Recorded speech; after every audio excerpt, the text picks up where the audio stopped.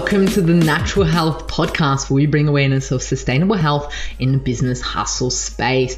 The Natural Health Podcast is perfect for the high-performing, business-minded individuals who want to work with their biochemistry to achieve optimal health. It's Wednesday, which means it's time for What Would I Do segment. In today's episode of Natural Health Podcast, we discuss this week's question.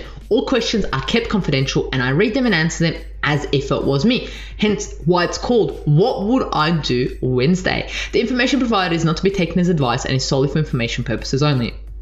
I'm not here to treat, cure, or provide medical advice. I'm here to educate and inform you so you're able to take steps towards optimal health. Please discuss any medical healthcare issues with your healthcare professional. Let's get into today's question. And I've had this question not once, but a number of times. So it's quite an interesting one. The question is, I am wondering, what are your thoughts on eating one meal per day? I'm thinking of doing this and for it to be dinner around 6 p.m., which means I would not eat any food for 23 hours. What are your thoughts? Let's look at this, right? Let's look at the whole phenomenon of one meal a day, which is actually called OMAD. OMAD, one meal a day, OMAD, right? It's practiced by many people and they swear by it for weight loss, improved overall health, and so forth, right? So there are many different fasting regimes, such as the 16-8, fasting for 16 hours, eating for 8 hours. There's the one where people have restricted times of eating and so forth. But this one in particular is talking about not eating anything for 23 hours and then eating for an hour, right? And these individuals mostly consume their dinner like you have asked in your question, right? So some choose breakfast, some choose lunch, but it's mainly dinner because it makes it more social, right? Because you're with your family probably in dinner time and friends. You're probably working during breakfast and lunch, so you're not around people and family, right? So the thing is the thing you need to consider is they don't consume anything containing calories during the fasting window, right? That's crazy. Nothing containing calories, right? So some health benefits that may be related to fasting, not particularly this, but just fasting, can be reduced heart risk, decreased blood sugar, and reduced inflammation, okay? And maybe weight loss because due to the restriction of calories or other things that may be taking place in your body, right? So researchers has linked fasting to a number of health benefits, like I said, reduced blood sugar, heart disease, cholesterol, and so forth. And it's also fasting has been linked to promoting longevity, which is quite an interesting study, right? And on animal study. Other studies have also shown that eating 1 day per meal may increase fasting blood sugar levels, delay the body's response to insulin, and increase levels of appetite-stimulating hormone ghrelin compared to 3 meals a day, right? It can lead to extreme hunger, right, which messes with our hormones. The restricted calories to 1 meal a day have a chance of you actually getting hypoglycemia or low blood sugar lower, especially those individuals who have diabetes. So a blood sugar imbalance and so forth may happen to individuals, right? This is different for all the individuals, right? The other thing is also that eating 1 meal a day may lead to disordered eating tendencies. So individuals who have an eating disorder, this may not be the best thing to do because it may trigger the eating disorders. It can impact your social life depending on you, and it can be extremely difficult to stick to, right? But the one thing that I find huge on this is the fact that, are you getting enough nutrients in one meal? I'm not talking about macros. I'm not talking about protein, fat, and carbohydrates. I'm talking about nutrients, the minerals, the micronutrients, right? These are the things that I'm talking about, which can lead to nutrient deficiencies, right? Which can have a negative effect to your health. You may lose weight, right? You may lose weight, but you may be putting your health in a crisis stage, right?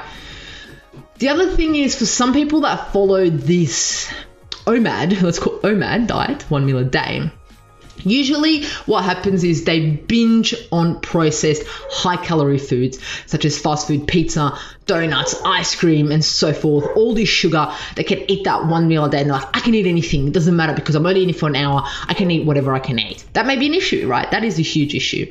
So One thing that it can do is on the benefit side, it can increase focus and production, right? Because you're eliminating the sluggishness of your digestive system not functioning properly and having to digest so much food. But that may mean you may have an issue with your digestive system, not an issue with eating 3 meals a day.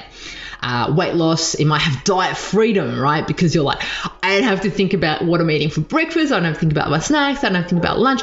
All I have to think about is dinner. How amazing is that, right? For some people, right? The other thing is you may feel very hungry, which is you might feel fatigue, a slump of energy, shaky, weak, irritable, moody, have difficulty concentrating. So these are some of those things, right? And it can also, so research also concluded that eating 1 meal a day can have a negative impact on genes that help regulate the body's clock, sleep, well cycle, and metabolism. This is a huge issue. Let's get into the questions. What questions would I ask, right? Why are you doing this? Do you have diabetes?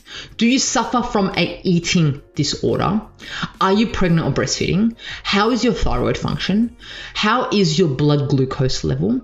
Do you have an underlying medical condition such as diabetes and so forth? Are you an athlete, right? How is your digestive system, your digestive enzymes, your functions, right? How will you ensure that you're getting enough nutrients? Are you highly stressed? Are you on medications that need food? Do you exercise, right? And there's so many more questions that you can ask, but these are some of the main ones, right?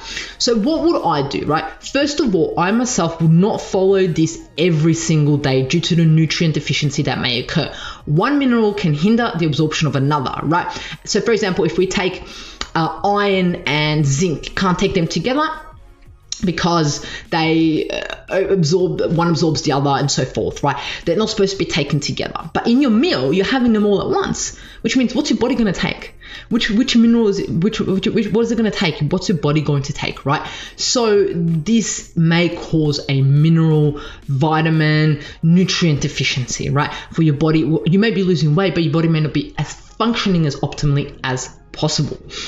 So what would I do? I would maybe do this once a week, not every single day, right? And if I do this, I would make sure that I supplement minerals, vitamins, nutrients to ensure that I'm not deficient, right? What I would also do is, if I was going to do this, I would extend the eating period to 2 to 3 hours, not 10 minutes, right?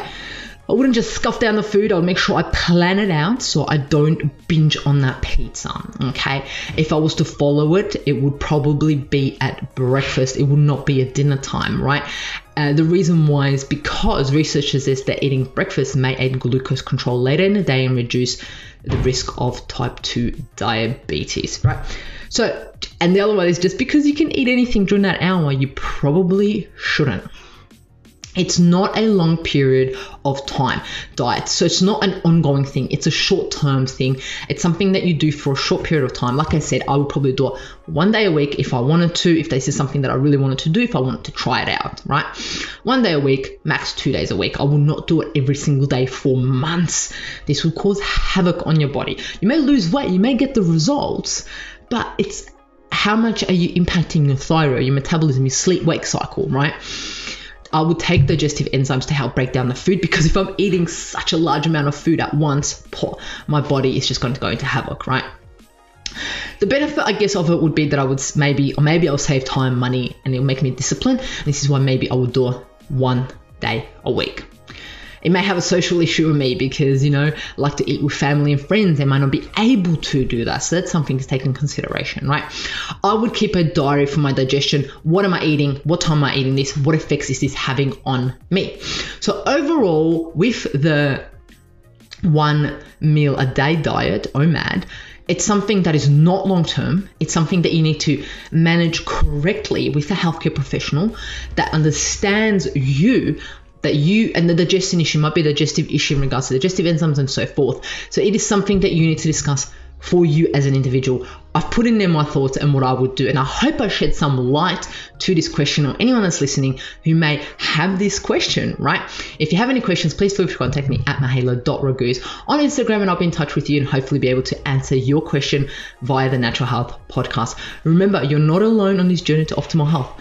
I'm here to assist you and make this journey a pleasant one. Until next Wednesday, Love you.